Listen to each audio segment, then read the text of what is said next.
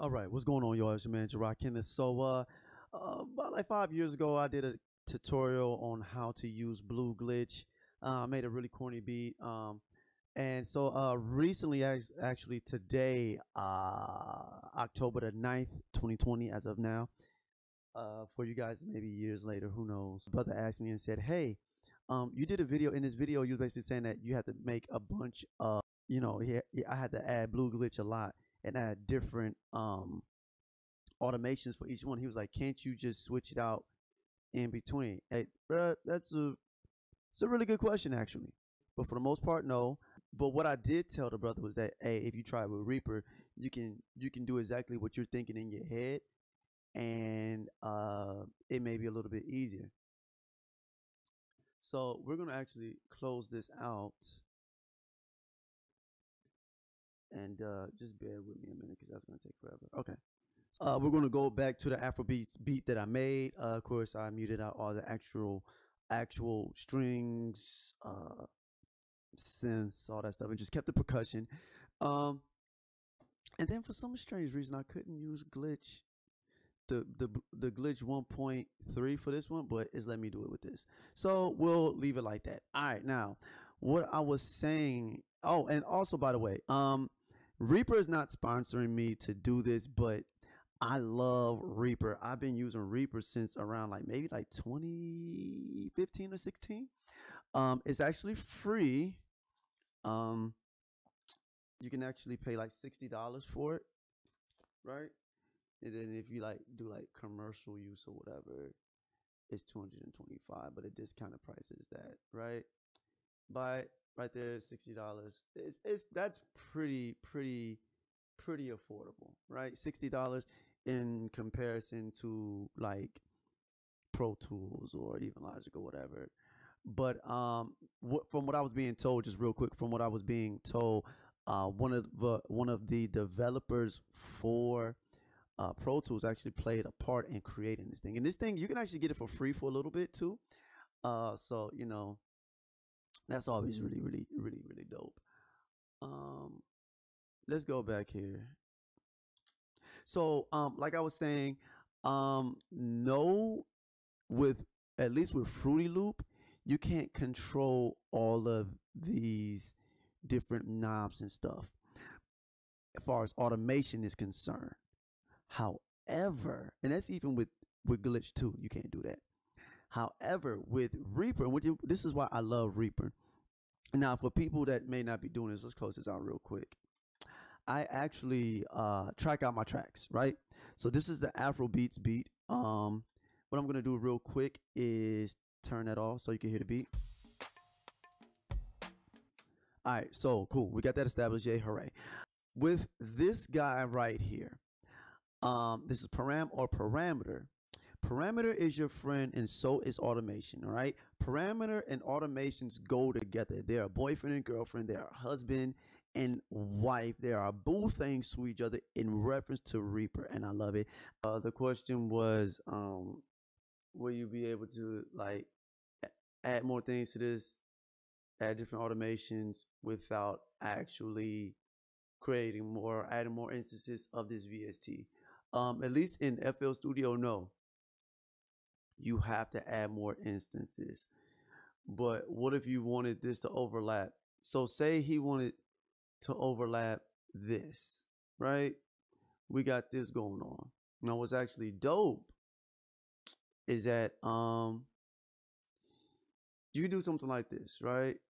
We can make a pattern like this, or you can actually make this into a pattern where we go into envelope and we're going to go into lo-fi. So you got tape stop.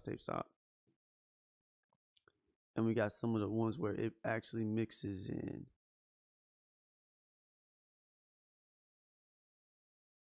So let's go to this one here. We want to go to the mix for lo-fi, and we'll click that one as an example. Right now, I don't have my headphones on. We got that going on here. So if I play it, you should hear the lo-fi. All right.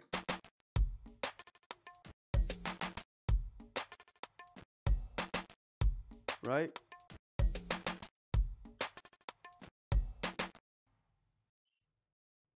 Okay.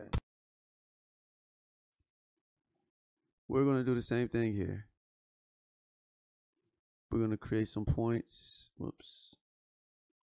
Oh, well, okay. That's always awesome. We're going to create some points. I probably could have did it like that.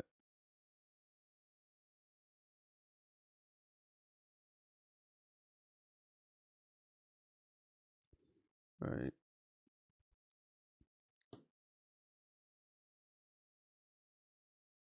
Cool. And do it like that.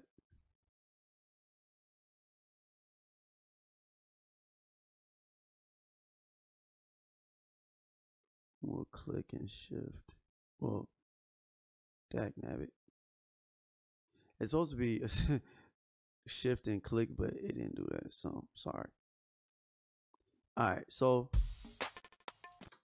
oh snap! Why did I put? It's not supposed to be right. It's supposed to be on red.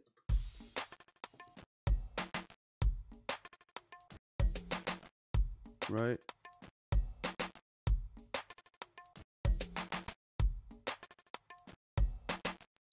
So we'll put that right there.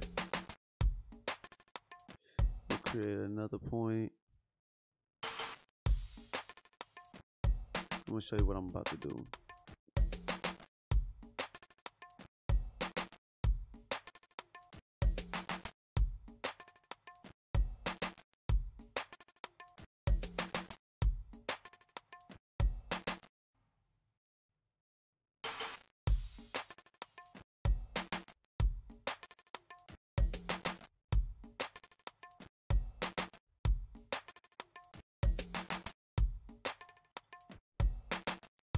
All right, the beat is still in there.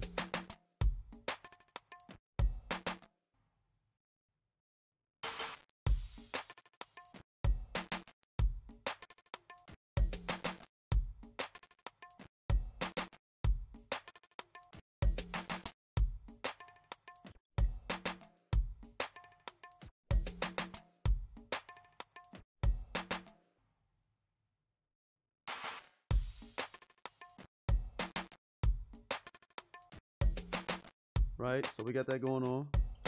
Now let's go back and look at this. Now what we're gonna actually do is look at the mix here. This guy should be changing back to 0. Well, are we actually? Yeah, we're in lo-fi. Okay, no, that should have changed. Because right now it's off. Oh, right here. Sorry. It's right here. It's off right here. Sorry. That was for the lo-fi. Now we're doing it for the stretcher. Let's take a look at that real quick. Let's go. We got tape stop. We got retrigger.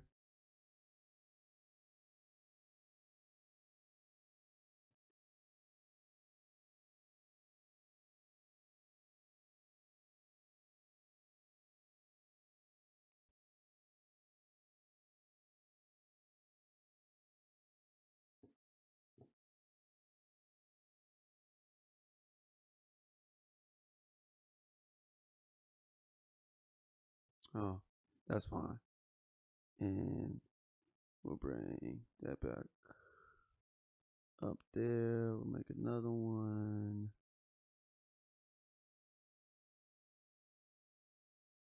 Right? And what we're going to do here is actually switch it out.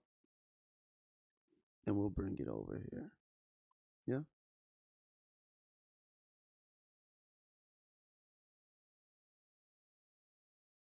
All right, cool. Just to make a point. So right now, when we go to lo-fi, we'll see it is on right now.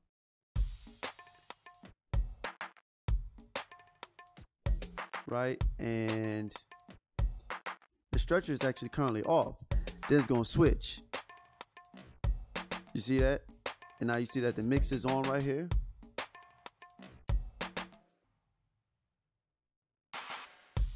Now, just for fun, let's add reverser to this just to make a point, and we're gonna actually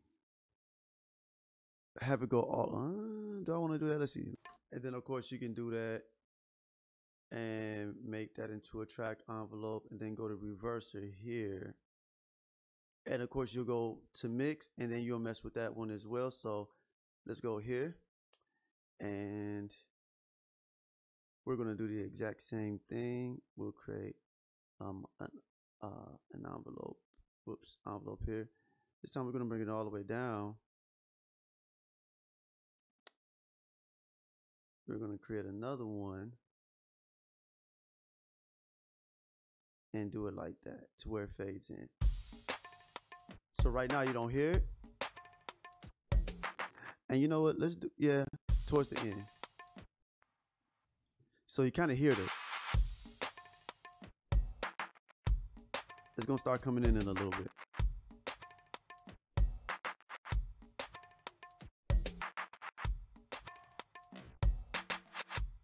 Right, that's the reverser part. What I was trying to find out earlier is if you were able to switch scenes or switch programs with the parameter, and I didn't see that option. Now but otherwise you're able to like manually change all of this stuff, majority of this stuff, at least like the main effects. But when it comes down to actually changing a program or changing a scene, you are limited to that, which really sucks. So that's pretty much it with that. I hope that helped. If you guys got any additional questions, send me a message in reference to messing with Glitch 2 and using this with Reaper or FL Studio. But remember, with FL Studio, in comparison to Reaper, you're limited to how you get to control this. You're limited to how you get to control this. With Reaper, you can track your stuff out through FL Studio, take it to Reaper, and then you can actually do more controls on how you want things to transpire and go down. All right, peace, y'all. Deuce.